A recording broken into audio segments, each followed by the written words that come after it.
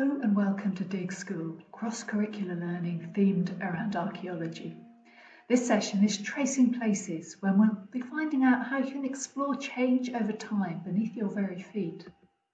Key questions we'll be looking at is how can you reconstruct how a place developed over time when there's no written evidence? And where can we do that? And why does this matter?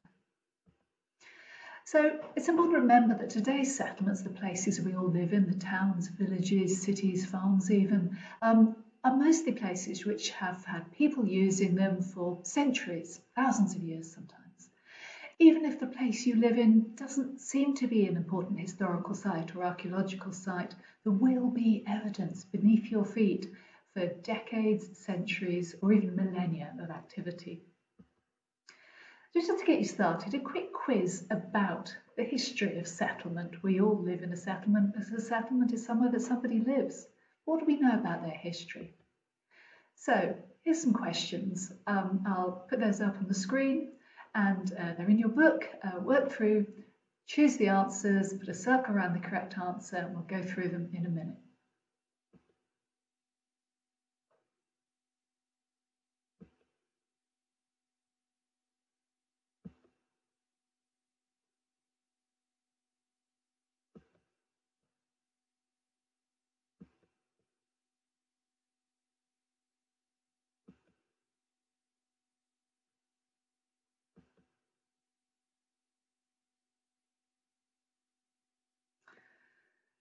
So, how did you get on answering those questions? Did you feel confident that you knew the answers, or were you just making an intelligent guess? Let's have a look and see how you got on. So here are the answers. The first tools used by humans in the British Isles were made of stone, not plastic. When did people anywhere in the British Isles first start to live in permanent settlements rather than sort of moving around from week to week or season to season? Well, it's the Neolithic, 5,000 years ago. When did people in the British Isles first start making pottery? Well, that's also the Neolithic, also 5,000 years ago. When did towns first appear in the British Isles? Towns being places where most people are earning their living through trade and production rather than through agricultural production. The answer to that is the Roman conquest. It was the first period at which towns based on commerce and trade and dense populations not earning their money through agriculture appeared in Britain. What happened to most towns after the end of the Roman period? Well, most of them seem to have been abandoned. That economic market system seems to have been something that at that point didn't survive the end of Britain being part of the Roman Empire. When were most of today's towns and villages founded? So when were the places we're living in, when does their continuous occupation go back to? Well, the answer to that is the Anglo-Saxon period, between sort of roughly the reign of King Alfred and the Norman conquest. Most settlements today have some evidence for some sort of habitation somewhere underneath them from that period. Which historic pandemic had the worst impact on settlements in the British Isles? Well, it isn't the current coronavirus epidemic, not yet anyway. The answer is, in fact, the oldest of those three, the Black Death, 1348 to 9 in Britain, which wiped out almost half the population. And then which historic period saw the biggest growth in the size of Britain's cities and towns, the biggest settlements? And the answer to that is it's the post-World War II period, when huge amounts of construction was carried out to replace war-damaged housing and also housing that had existed previously that was no longer fit for habitation. Now, all of the events that are featured in those questions are events that will have affected the place you live in one way or another, whether there's any evidence for it known or not yet. So how did you get on? Did you do well? And do you think you know a little bit more now? There is generally very little written down that can tell us the answer to these questions, and that's mainly because written sources are written by one person over one lifetime, and they tend not to span long periods of time. So it can be quite difficult to trace change when you're reliant on documentary records. So how do we find out? Well, let's have a look and see what the archaeology can do. Anywhere you dig, you're likely to find stuff. And it doesn't have to be somewhere that looks an impressive place. You can see here, this is a shovel full of finds that have come from the pit that those two boys in the background are digging there. And that pit is in this village. It's a nice village, but it has no particularly remarkable history to it that we know of. It's not a massive tourist attraction. It's a place typical of where millions of us live today. And then this collection of finds came from somewhere very different. It came from one of those post-World War II housing estates that we were looking at in the quiz, with pottery going back 800 years, just from somewhere that you wouldn't think had got very much history to it at all. So what I'm going to do now is ask you to have a little look at how an ordinary place like your school, for example, what sort of archaeological evidence might come from that? Here's a picture of a test pit that was dug, just a 1 metre square excavation. You can see the size of it there. In this school playing field in Cambridgeshire. It looks like it's completely empty, but let's have a look and see what turned out from it. So as I talk through, write a sentence for each of the different layers to say what you think the finds from that layer have revealed about what was happening in the past. When we dug it, it was a school playground, not school playing field. So the finds from the first layer, that's context 1, the top layer, that you can see here, well, they were all very modern, as you might expect. There was a lot of modern drainage pipe, so that had obviously got damaged and then kind of reburied there. There were also some finds that seemed to relate to the school. Quite a lot of glass milk bottles there from a time when children used to be given milk at school.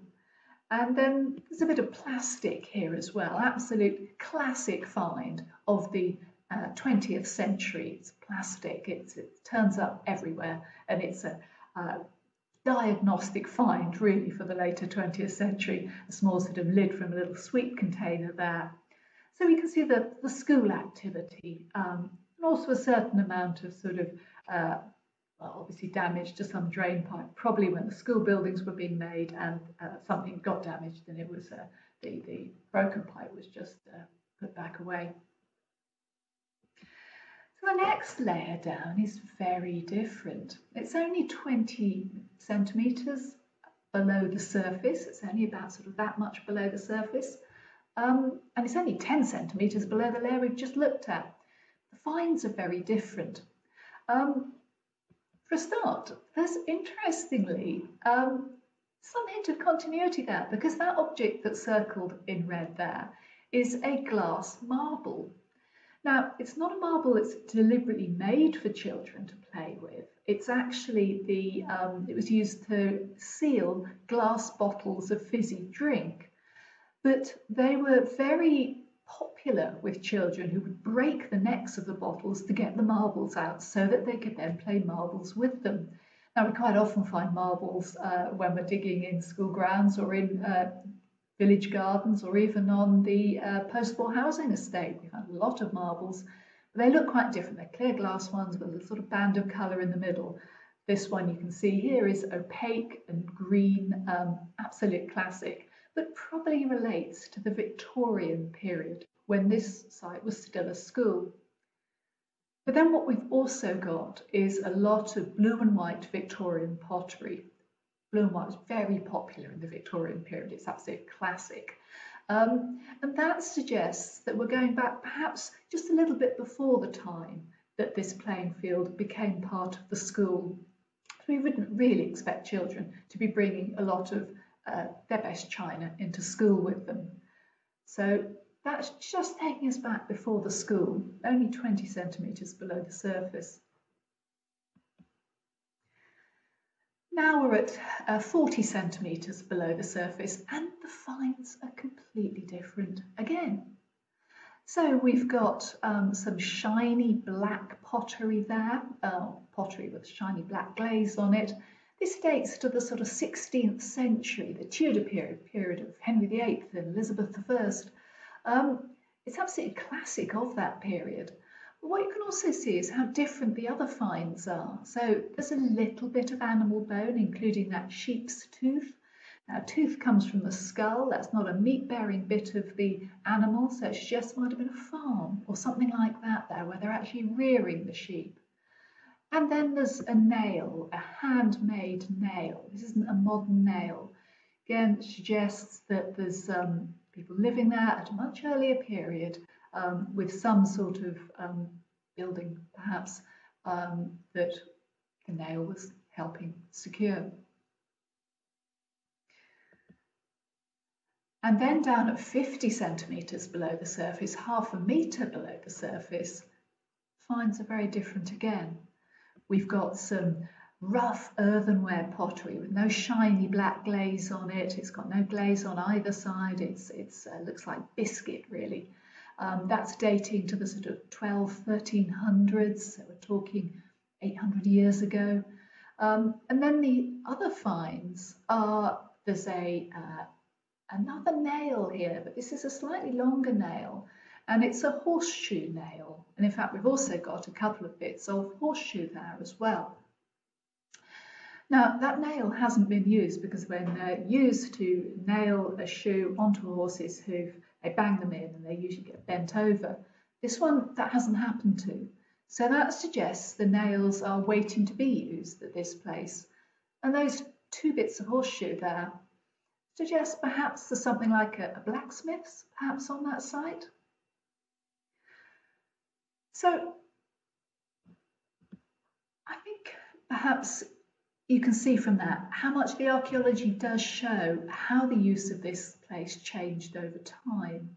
If you want to have a more extended talk about that, then pause the video now and discuss and think about maybe why it changed or whether there's any gaps in the middle that we haven't looked at. And perhaps what would have been found if the people digging that test pit had gone even further down.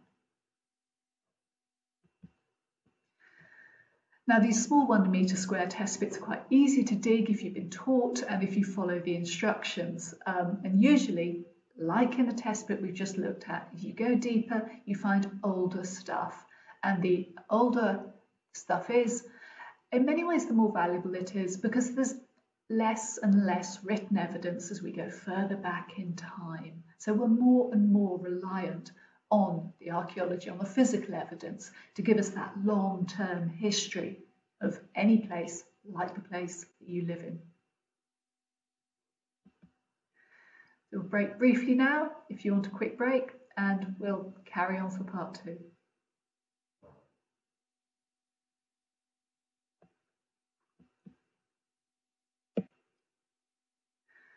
So picking up again with part 2 of tracing places, what I want to help you discover now is the way that while we've looked at one of these 1 metre squares and how just digging a small test pit anywhere may discover finds from decades, centuries, thousands of years ago, even if it's just fragments of brick from a building or slate from a roof or a nail, it'll tell you something about the past. But what I'm going to show you now is how combining lots of these 1 metre squares together can start to reconstruct the whole history of whole settlements. So not just one garden or one school playing field, but actually a whole place. A place I'm going to look at with you is a place called Purton in Hertfordshire. You can see some pictures of it here.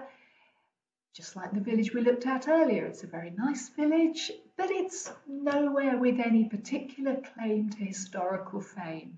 It's the sort of village that anybody could be living in. So this is the essential landscape, the basic physical landscape into which this village came to be and now exists.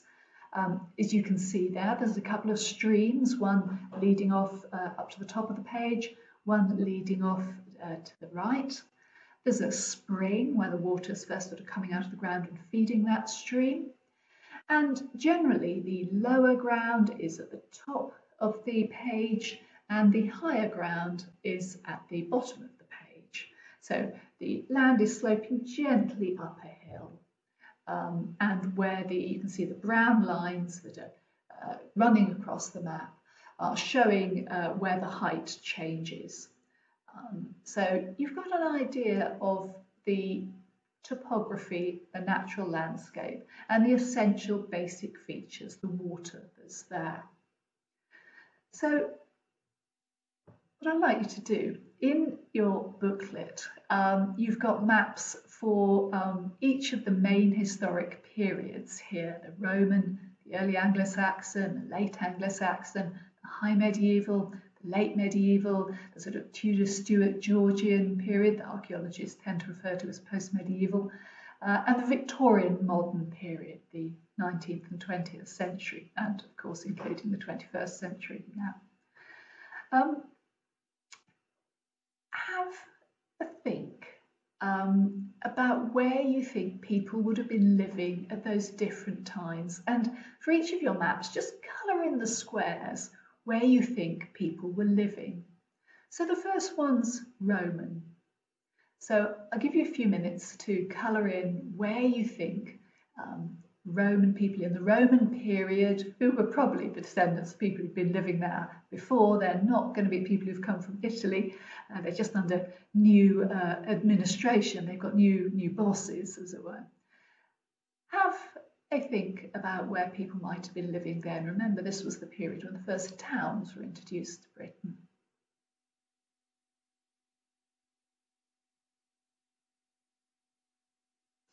Okay, so you've had a minute to think about where people might have, which places people might have dug in. So each of those squares that you've now coloured in some of, each of those is one of these 1 metre square test pits. So for that particular spot, we do actually know something about whether people were living there at different times, because we've been able to look at the pottery that came from it and date that.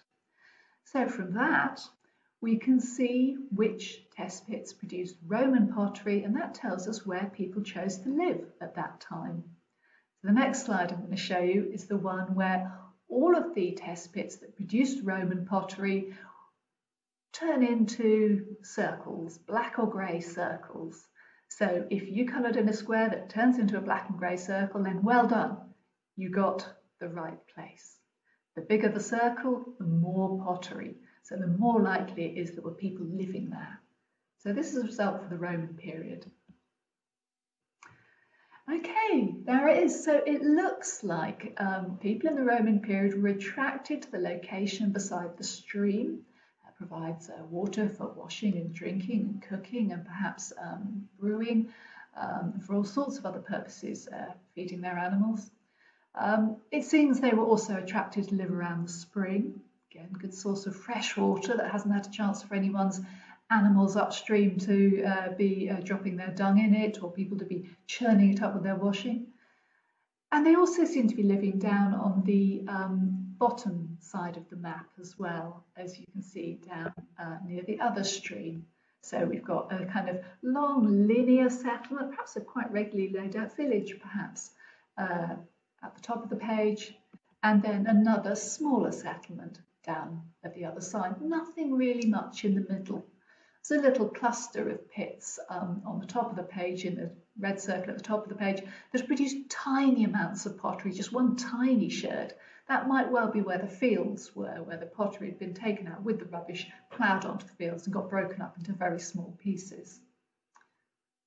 So the next period then is the early Anglo-Saxon. Have a think about what might have happened to these settlements after the end of the Roman period, and where people might have been choosing to live in the early Anglo-Saxon period.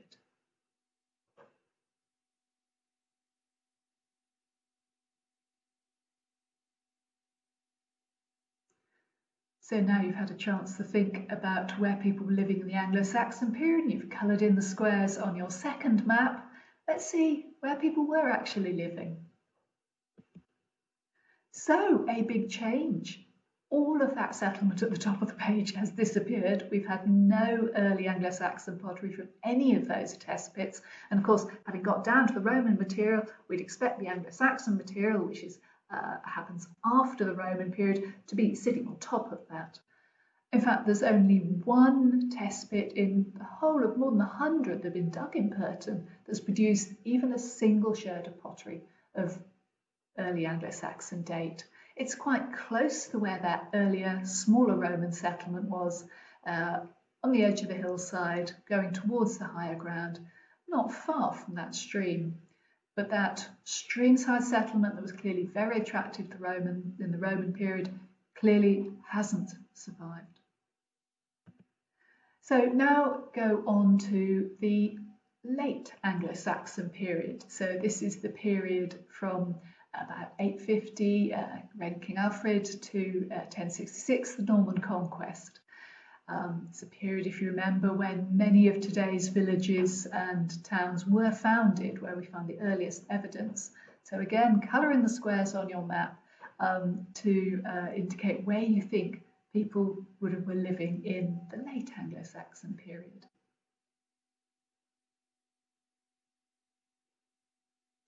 Okay, you've had a chance to colour in the squares where you think people might have been living in the late Anglo-Saxon period.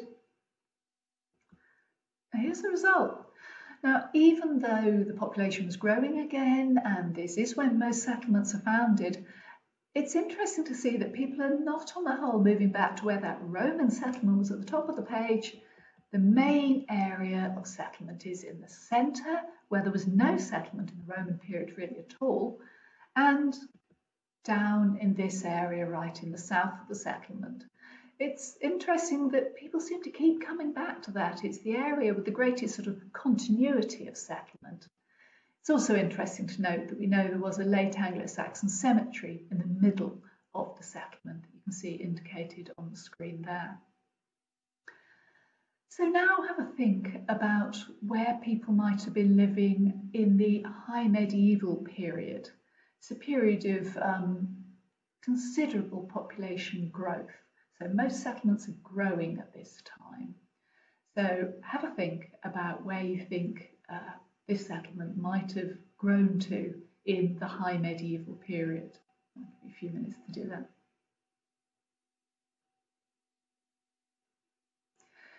Okay, so you've now had a few minutes to think about where people were living in the high medieval period, between the sort of Norman conquest and the Black Death, about 1066 to about 1300, 1350.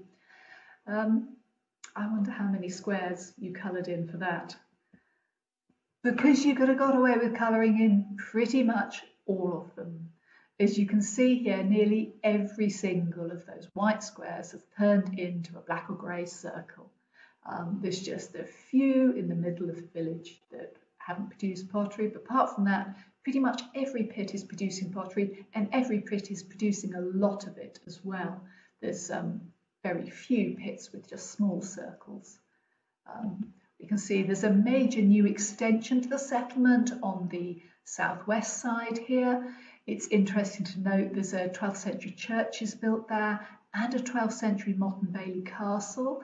It looks like this is a planned 12th century extension to the settlement that's probably been laid out just to be close to the castle, perhaps so that the people who worked in the castle were well under the Lord's eye. We can also see there's a considerable growth of settlement around the area where the springs are, but this is also somewhere where there's a 13th century moat, and that's a kind of high status site as well. There's another extension to settlement in the area there, just on the north of the settlement, up a little lane. Another one where there's another moat right up in the north. So we can see that that Anglo-Saxon settlement that was founded in the sort of the centre and the southeast of the map has grown hugely in this period. So now have a look at the next map and think about where you think people might have been living in the late medieval period. So this is the period after the Black Death, which you remember was that pandemic which wiped out half the population of England, probably. Have a think about where people might have been living in Purton after that. So you've now had a chance to think about where people were living, where the pottery is coming from, by colouring in the squares on the maps, on your maps now. And those are the ones that have produced any pottery. There's a massive decrease. I said that nearly half of the population of England perhaps was wiped out by the Black Death. Purton seems to be much worse affected than that. When we compare it to what went before, we can see the massive degree of change. There are whole areas of the village producing absolutely no pottery at all. You can see that centre area, that Anglo-Saxon founded settlement that was so densely populated in the high medieval period. It's just a scatter of pits producing a bit of pottery. Most of them are not producing very much. And we can see other areas where, including that area that really since the Roman period has been such a focus, is also very badly affected. So now have a look at the Tudor Stuart Georgian period, the post-medieval period, the period between the 16th century and the 18th century. It's a period when the population starts to grow again. It's the period of the Industrial Revolution when pottery is more widely produced. Again, colour in the squares that you think show where people were living in Purton at that time. Okay, you've had a chance to think about that. So that is the pattern there, and you can see that actually the settlement is growing again. The area around the very south of the map is coming back into habitation, but mostly the areas that are growing are the areas outlined in red there that are running up the road that runs through the village.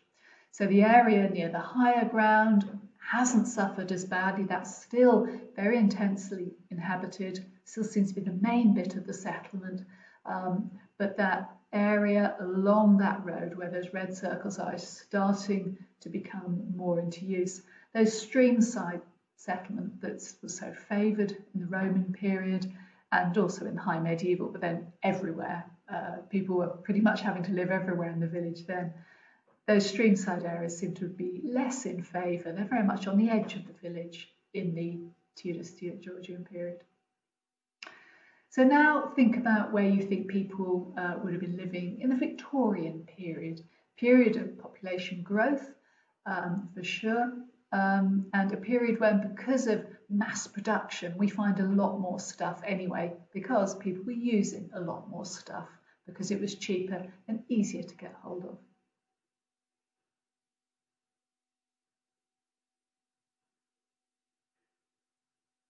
So you've had a few minutes to colour in the squares that you think were inhabited in the Victorian period.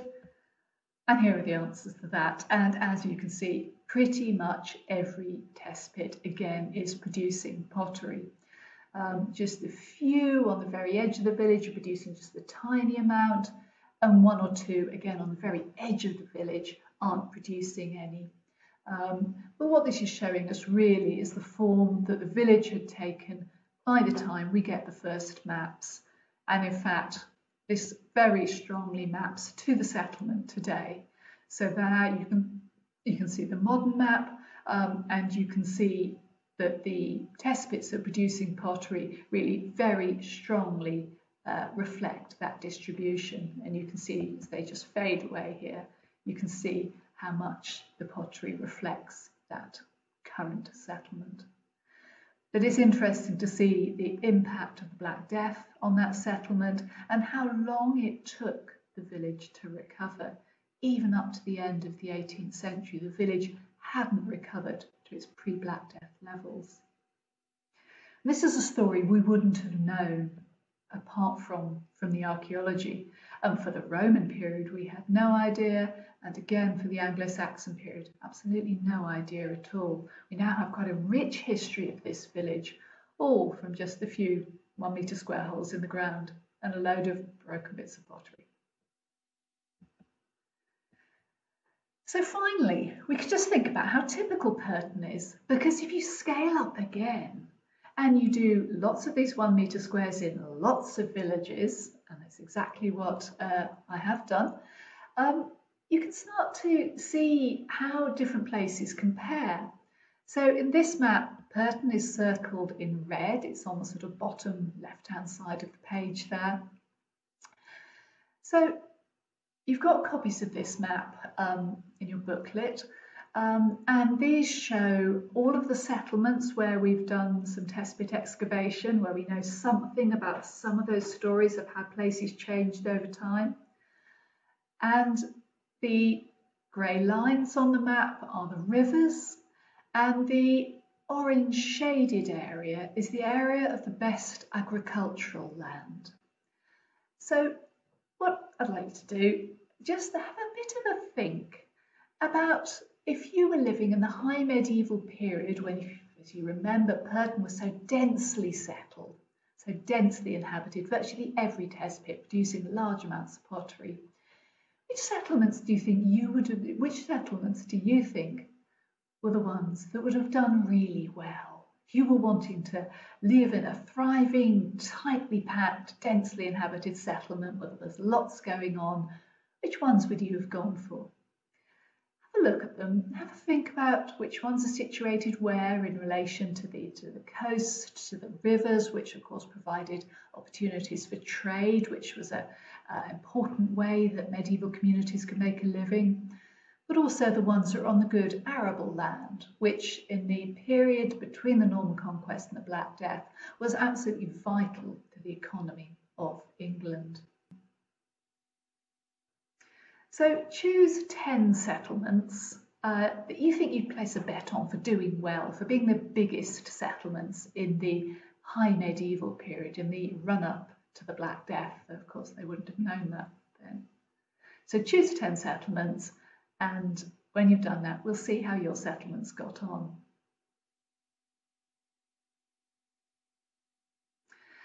So, I hope you've chosen your 10 settlements. Shall we see how they did? So,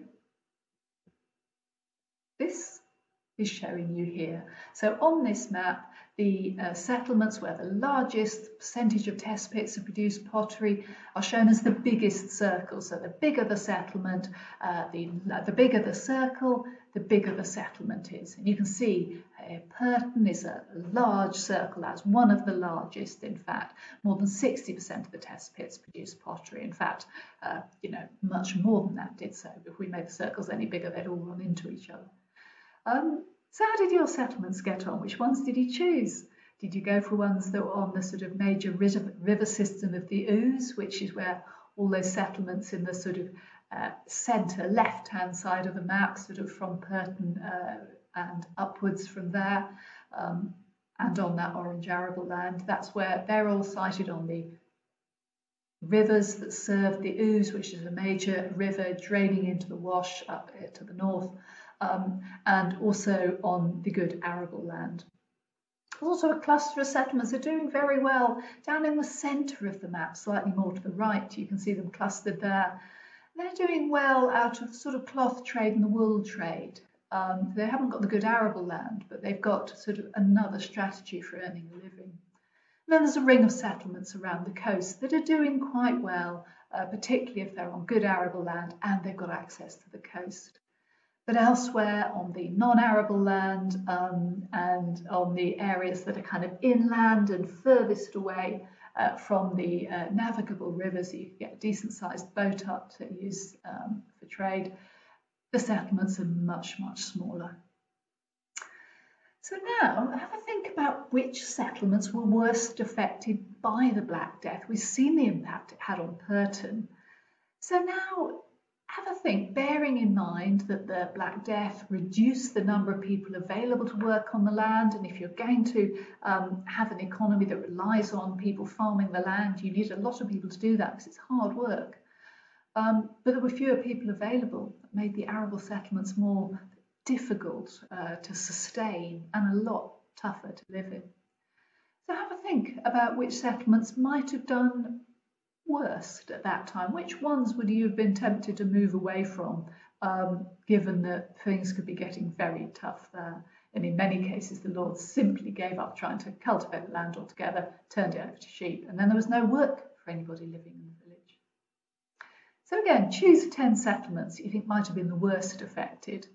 And if you fancy, have a think about which ones you think might have been a good bet, which would have been the good places to go to.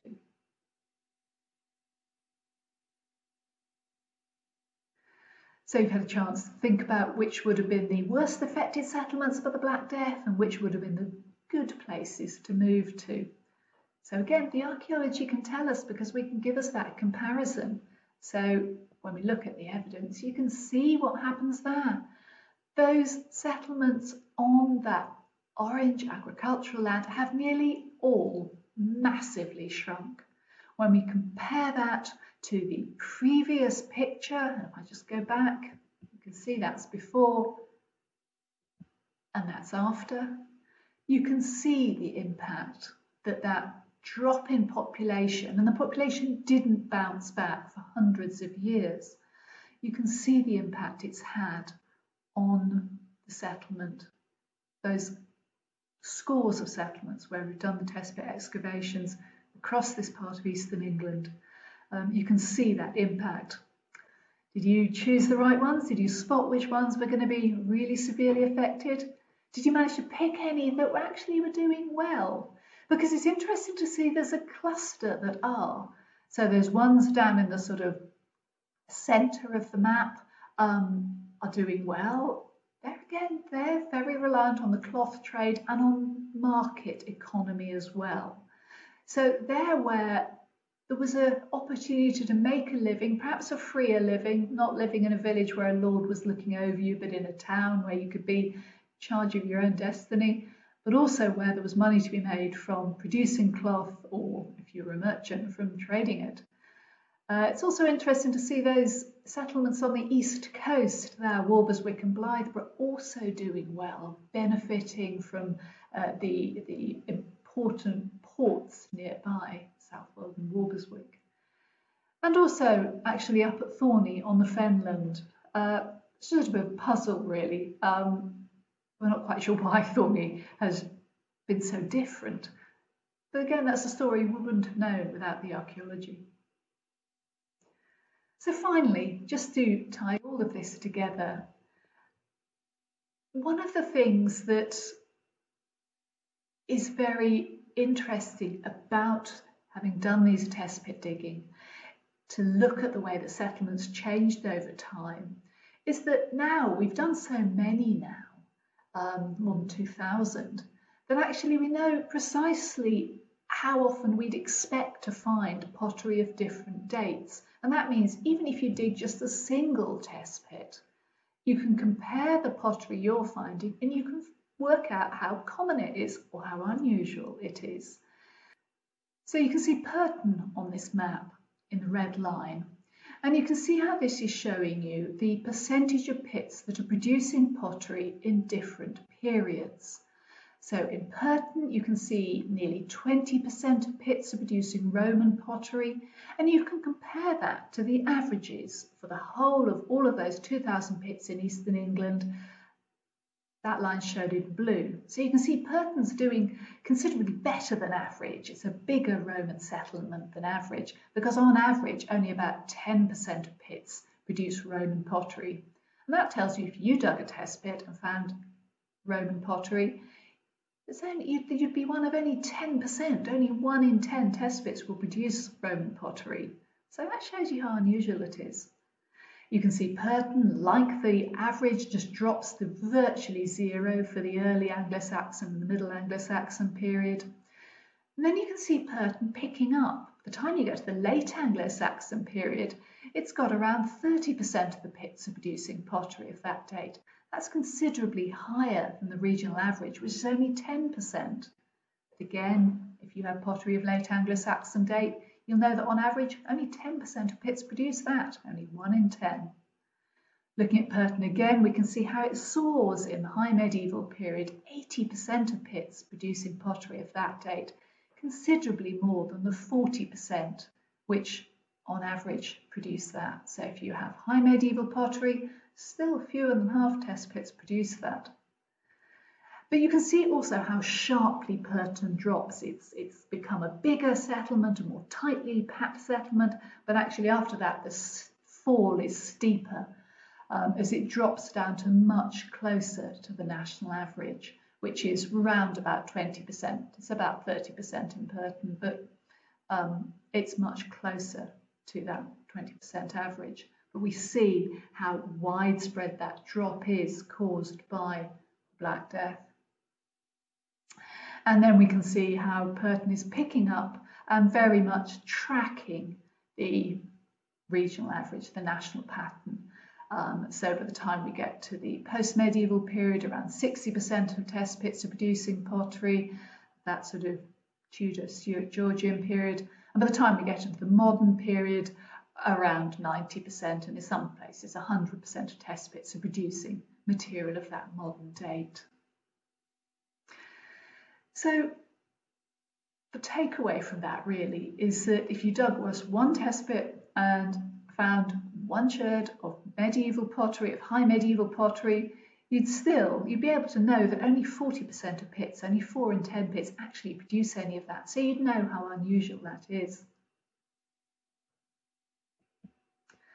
So in this session of Dig School, we've asked how we can reconstruct how a place developed when there's no written evidence, and we've seen how archaeology can help us do that by enabling us to date finds and see where they've come from. And you can do that for one individual spot, or you can do it for a whole village or even a whole region. And that answers the next question, where can we do that? Well, you could do it anywhere within reason, as long as you find somewhere safe with someone's permission to dig. You can do this anywhere in the UK. And thinking about why does this matter? This is amazingly important because it gives us a way of reconstructing histories of long-term development of the ordinary places that we all live in that we don't have from any other source. So I hope you've enjoyed that episode of Dig School, and that next time you walk anywhere, you'll have a little bit of a think about what might be lying underneath your feet that remains from the past. So thank you for watching this episode of Dig School. I hope to see you at another Dig School sometime soon.